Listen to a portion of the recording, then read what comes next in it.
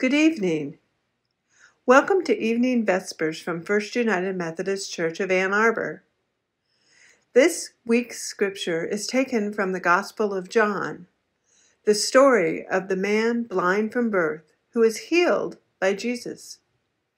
It's one of many stories in the days and weeks leading up to the events of Holy Week, where Jesus' actions are questioned by the Pharisees. At first read, it might seem that the return of sight for the man is the central event. As is true with Jesus' words, we often find more questions than we see at first. May our eyes, ears, and hearts be open as we seek illumination from God. Please join me in this responsive call to worship. God is in the water that restores our soul. And God is in the night when we lose our way. God is in today and tomorrow, raising up leaders, prophets, and dreamers.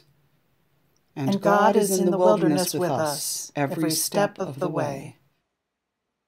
So with confidence we declare, if God is in those spaces, then God is surely here. Let us worship the God of creation. Let us worship the God of wilderness spaces.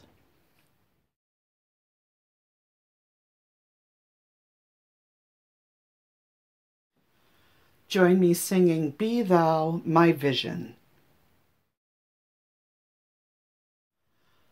Be Thou my vision, O Lord of my heart.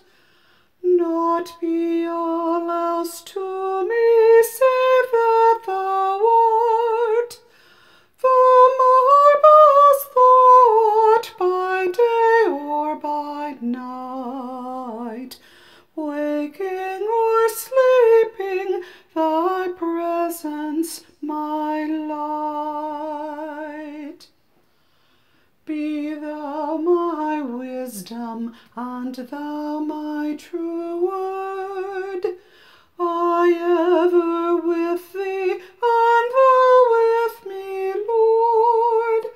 Thou art the only first in my heart. Great God of heaven, my treasure Thou art.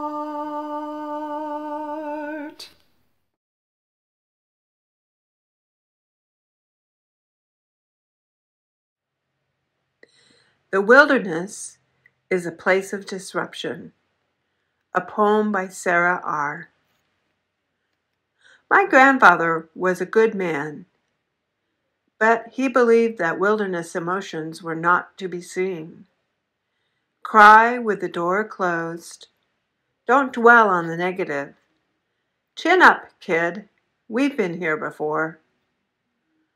My grandfather was a good man, but I'd like to say the wilderness is here to interrupt your previously scheduled programming. Like water in the desert and setting the slaves free, the wilderness might be the very thing we need, the very thing we dream, the very thing we plead for.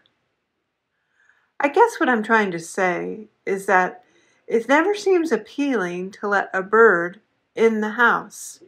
But if you do, then you might as well open every window and door. And if you do, you might just find yourself basking in the light, dancing in the breeze, overwhelmed with the beauty that an open door brings.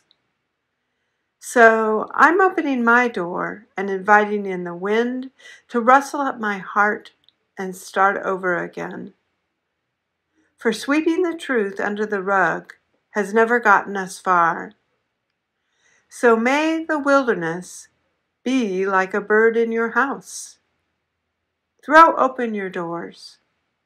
The truth must come out. Our centering hymn this evening is Open My Eyes, that I may see. Open my eyes that I may see glimpses of truth thou hast for me. Place in my hands the wonderful key that shall unclasp and set me free. Silently now I wait for thee, ready, my God, thy will to see. Open my eyes, illumine me, Spirit divine.